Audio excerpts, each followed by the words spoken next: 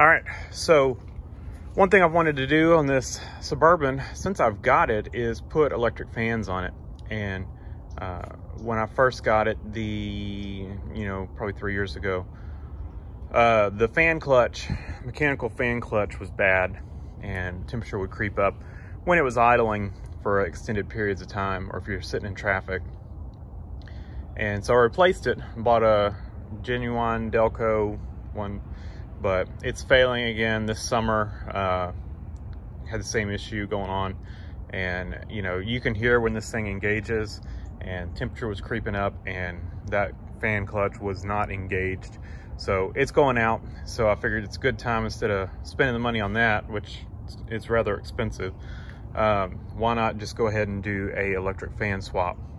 So that's what we're gonna do. And we're gonna do it with the PCM controlling the fans, and with the OEM style fans that GM put on them, I think starting in 05. So we're gonna kind of go through the steps on what you need to do for a do-it-yourself. The only part you can't do yourself if you don't have a programmer is the PCM programming. You'll have to get somebody to do that. I have a Diablo Intune tuner that I bought for my 2000 GMC about 5 years ago, and 5 or 6 years ago. And before I sold that truck, I pulled the tune off of it, and when I bought the Suburban, I put one of the stock tune, one of the little can tunes that it has on there on the Suburban. And so since I had that tuner already, I reached out to someone who tunes with Diablo and had them do a custom tune for me with PCM controlled fans. So that was the cheapest route for me. Probably if you don't have a tuner, cheapest route is going to be either to send yours off or do an exchange program on your PCM and get it done that way. Anyway, that'll probably be the most expensive part of your swap, is getting the tuning done. You might be able to find a local tuner or do a little cheaper, but that kind of seems to be where the most money is spent if you can find good deals on everything else. So what you're going to need is the fan control unit. It's a set of relays, sits right beside the fuse box, and you can find those on 05 and newer Chevy Trucks, Suburbans, Tahoes, all those. And then you're going to want the harness for that. So go to a junkyard, get the harness, get all that, and then of course the fans themselves. Now you're going to need a 34-inch radiator. You could either have a 28-inch radiator or a 34-inch radiator, and for the electric fans you need a 34-inch radiator. My understanding is the Suburbans and all the heavy-duty trucks came with the 34-inch radiator. So any of the lighter duty trucks, I don't know about the Tahoes, those came with 28-inch unless equipped otherwise. So easy way to tell is look at your core support here, and you've got these two mounting bolt holes. This is where the electric fans will actually bolt up, but on a 28-inch radiator, this is where the radiator bolts up. So if you're bolted up using these outer bolt holes, then you've got the 34-inch radiator. And if you're using this one and you have a blank here, then you have a 28-inch radiator. And you can double check that by measuring the core of the radiator, not the whole tank width and everything, just the core of the radiator. And mine measures 34. So what we're going to end up doing, and I'll do some time lapse on all this, I've got some other video of pulling the harness, and we'll include that. I just kind of wanted to do a quick overview video on what you're going to need parts wise. So like I said, you're going to need the fans, you're going to need a 34-inch radiator if you don't have one. If you don't have one, of course, you're going to need all kinds of other stuff, radiator hoses, all that kind of stuff to go with it. I'm assuming they would have to be different between the two. So if you're lucky and you got a 34-inch radiator, you basically just need the fan relay box that sits right here. You're going to need wiring harness. Now you can choose to buy one, you can get an aftermarket, you can get an OEM one that you can buy, you know, that somebody's pulled out of a junkyard vehicle or whatever, or you do like I did, you go to the junkyard, you pull one out, and you pay a couple bucks for it. I was lucky, I got most of the harness and the fans. The guy had hacked or had cut a couple wires on the harness, but I got all that for 50 bucks.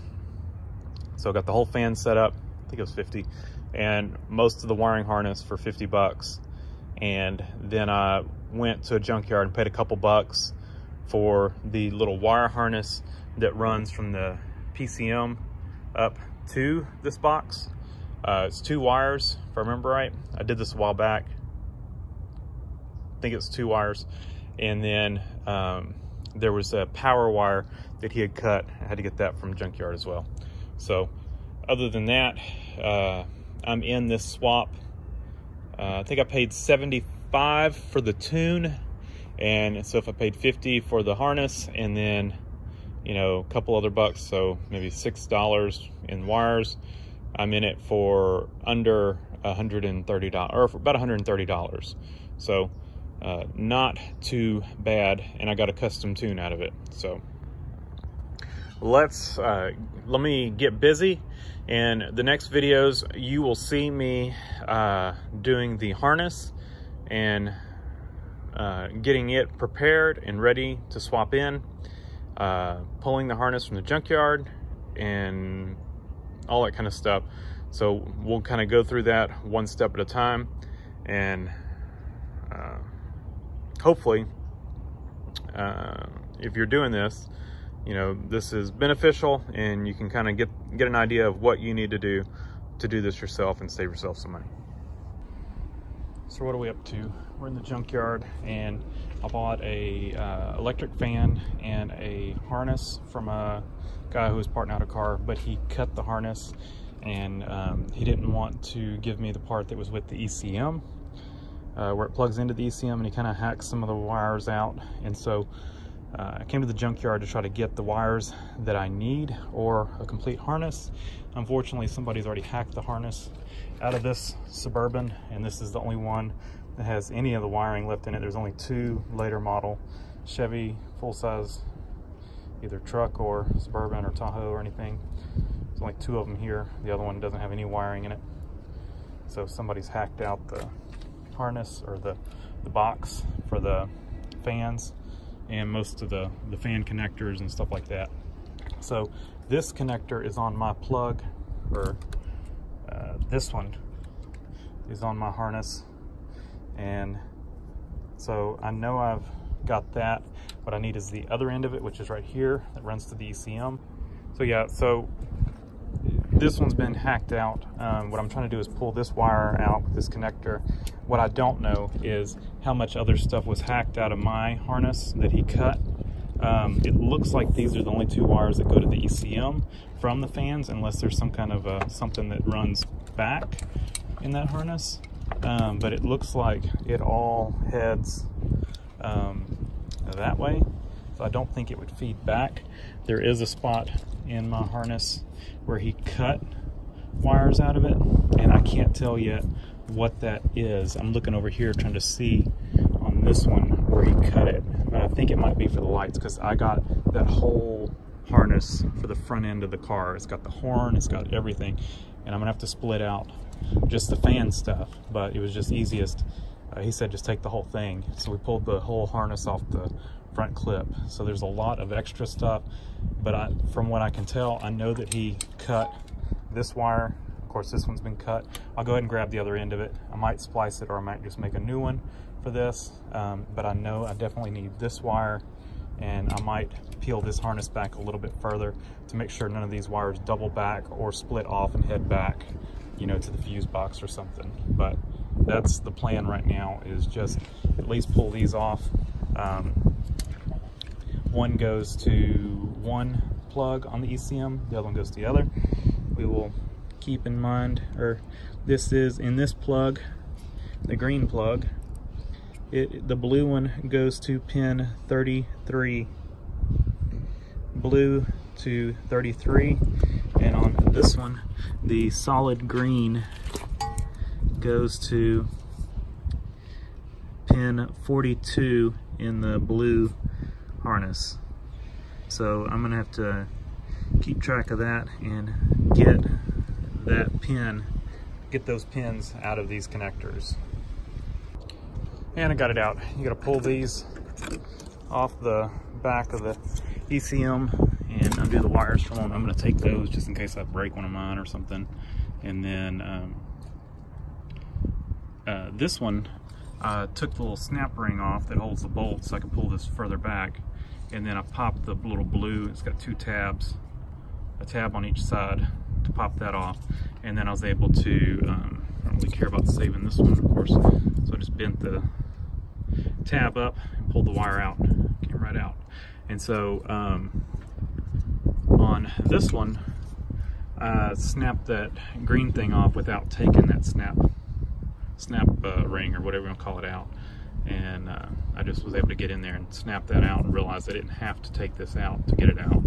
And then bent the tab up and pulled it out. So that is my wires out. It's starting to rain, and I think I'm gonna go ahead and just pull this red wire out, and I might call that good. I think that's gonna be all that's gonna be there for the fan harness. I don't think any wires are gonna turn back. This, let's see, I might pull it back just a little bit right here and make sure none of these double back, but I don't think so. I just don't think it will. I think that's going to be all of it. So I'll just double check that real quick, and then pull that red wire out. The car, it started pouring. I got soaked, and it ran to the car when it let up a little bit, but $4.32. And so if you look, for what I can tell, the blue, yellow, gray, and black all go to the fans, or the black probably is a ground, but the only ones, so that green goes to the ECM, and these 2 blue ones, they go and they tie together. I peeled that harness back further. They tie together, and the other end of it goes to the ECM. So I should have everything I need to put this in, from what I can tell. I may be missing a relay or something here. I'd have to look for a fuse, and maybe one right there, I don't know. And there's probably a cover that I'm missing to this. But you can see I got way more than I needed, so I'm going to have to tear this harness apart. But as you can see, he cut that red wire. So we'll either splice this, I think I can splice it on well, where it'll be fine, or I'll just make a new one. I got a phone call, so the video cut out. But yeah, he cut that one out, and this is what I was unsure of. It's got this harness that he cut that goes back. From what I can tell, that's nothing that I need. I think that's all the lights. There's this plug is what I do need. This will plug in to this. I went ahead and grabbed both ends of it just in case I needed the plug to graft on, in case they were different. But this is the wire that goes back to the goes back to here, but the other end of it goes to the ECM, the blue and the green. So we've got that. So I think that's really all we need. The only other, like I said, the only other part of the harness that's cut that goes to the fans that I can tell is this right here. And then I'll have to see if I have everything I need to mount this next to the fuse box and try to find a cover for it if it's supposed to have one. I would assume it is, and maybe I can hit up another junkyard at some point and just grab the cover for it, or maybe buy one on eBay or something, I don't know. But I think that's it. I don't think there's anything missing from here, because looking at that the one in the junkyard, they cut, it looks like they just wanted this and not any of the wires. So they cut it right here, and that's all the wires that were bundled together.